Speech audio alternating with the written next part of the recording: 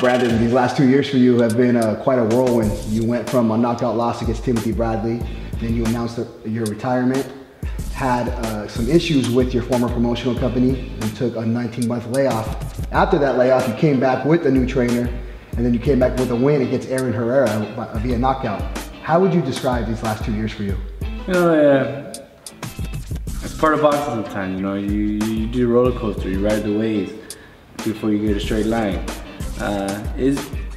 Boxing's been boxing, you know. Boxing's still the same, you know. It's just the fact that when I, first of all, about the promotion contract, yeah, you know, all that happened, but Aiden and Dean, I'm very grateful to Top Rank for giving me the opportunity and all these years that I've been with them for made me successful and gave me the fights that I wanted.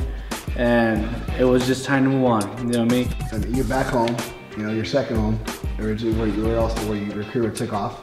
You're back in the camp with Garcia, like you mentioned. But what I want to do, I want to go back to your 19th month layoff real quick. What were those 19 months like for you? What did you do? Because 19 months is a long time for anybody to be out of work. Yeah, so, honestly, when I at first I was done with boxing. I retired. When I said I was done, I was done. I was literally done with boxing. I didn't want to do it. It wasn't in my heart no more. No, it wasn't in my heart. It just, I didn't want to do it no more at that point. And then for some reason, I was watching a fight with my wife at the house. I forgot what fight it was. I was watching a fight and I got that urge again. I told her, I go, babe, that could still be me. I could still do that shit. I just had a bad training camp. I had a bad, you know, the weight loss. I wasn't disciplined, but that could still be me. That can be me like 100%. And she goes, you know what? Whatever you feel like doing, I'm gonna leave it up to you. If you feel like coming back, make a comeback, but you make a comeback, you go ahead. But if you're gonna come back, you gotta do it right. You can't half-ass like you've been doing in the past. You gotta do it right. And so, you know, I just thought about it, that's how I made my comeback. And then that's when Ricky Funes came along. Now, with you know, half-assing it and you saying you got tired of boxing, you lost the love for it, what happened? Why? What was it about it? Was it just because you were so tired of that routine that you've been doing since you were an amateur? What was it about boxing that you were just tired of being around it? I was in the wrong place. I wasn't there, you know what I mean? I got like to a point where I thought my shit didn't stink. You know what I mean? I got too comfortable. I just lost it, you know what I mean? I lost the drive for it.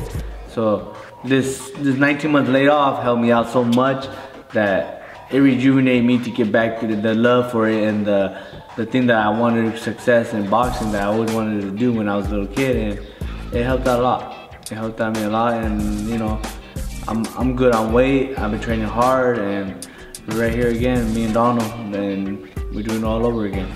Was it the big paydays? Was it the becoming a world champion? Was it you forgetting the whole reason why you started boxing in the first place? Is that why? It was a little bit of everything. A little bit of everything that was just messing with me, and that's what happened. So, like I said, now I learned. I'm glad I learned right now at this age, because if I would try to learn, like if I didn't do it until I was like 36 years old and try to make a comeback, there was no point, because I'd be too late. I'd be too old already. My body wouldn't probably react the same. So I'm glad I learned it and I seen it now than back then. What was it like day to day during those 19 months off? I mean, how do you keep yourself from going crazy? Because I was going crazy. That's exactly what it was, you know. At first it was cool, because like I said, I got to spend so much quality time with my kids, and my wife. You know, we spent so much quality time. We did some things together. We did things that we had to do, like a couple did. I wasn't doing that because, like I said, I was always caught up on everything else, all the drama and all that stuff. But since now, I realize that, you know, I take a step back, and you know, family comes first, like always. And so now it's that now. You take the 19 months off, you come back with a knockout win against Herrera. The fight took place in Lancaster, California. Right. You're somebody who has had main events in Vegas, in Macau, China. You have fought all over the world. What was it like going from the bright lights of Vegas to fighting in Lancaster, which is not exactly the most desirable place? Honestly, I really like the Lancaster deal. I like it better than the other fight. I'm telling you, I'm the type of guy that it could be in a backyard literally, or in the gym when nobody's there, just the judges and that's it, and the fighter and me, and that's how we can fight. I'm that type of guy. I'm not really, see, that's why I messed up too, because I was too busy worrying about the fame. And that was never been me, and I just got caught up in my own mess. I got caught up in all that drama, I got caught up in all that shit. So now, you know, it don't really matter to me where I'm at. And fighting Lancaster was fighting like in Vegas. You know, as long as there's a person, there's people and whatever, as long as I get a fight, I get a fight. Now moving forward, you have your next fight coming up against Danny Garcia. He's coming off a loss to Keith Thurman, you're coming off a win. How has camp been going for you so far, and what exactly are you expecting from Danny Garcia that night? Well, camp's been going very well. You know, we've been training really hard, and I like to thank my boys, my boy right here, Adrian Casas, for letting me to the gym. He's been tremendous with us, terrific, and I like that, I respect that. But camp been going very well. We're training really hard, and we're just ready to get back to the top, you know what I mean? As you can see, there's not that much distraction around like there was before. There's like literally no distraction. All you see in the gym is just me, Cobra, Donald, and my boy Adrian. That's it. That's all you see right here all the time. Danny Garcia, he's someone he says he wants to make it a slugfest. It seems like he's gonna be in there, he's gonna dance, he's gonna try to box you.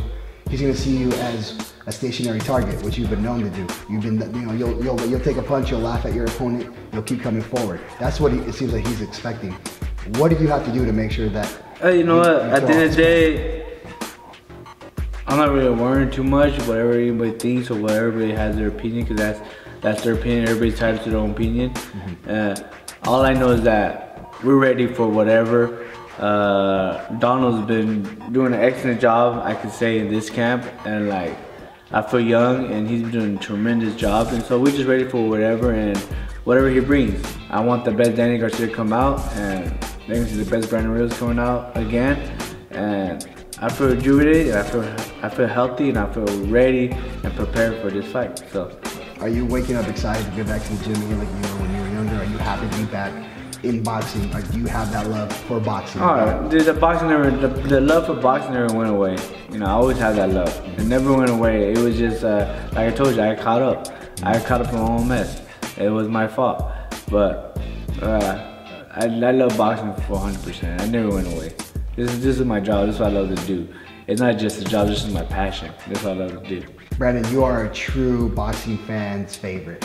Everyone has always enjoyed the fights you have put on, win or lose. We knew we were going to get a good show out of you. We know that you love to put on a show for the fans, and we are all looking forward to seeing you against Danny Garcia. You know, I always appreciate my fans. You know what I mean? Because I always fight for them, and I love to put on an entertaining show for them, because they work hard to buy the tickets and to see boring fights, and not only see boring fights, but see fighters just dance around, look at each other, and do it for the money. Nah, that's not who I am. I'm a throwback fighter. I come to fight, and I'm back in the old days. Just come to fight and get paid and go have fun and do what we gotta do best, and then wait for the next one. You got to do something that, you know, many people who grow up saying they want to do. Not everybody in this world gets to do that. You have done that to a very high level, and we're looking forward to seeing it. Thank you, Brandon. Thank you. All right. Thank you, bro. Appreciate it. Yeah.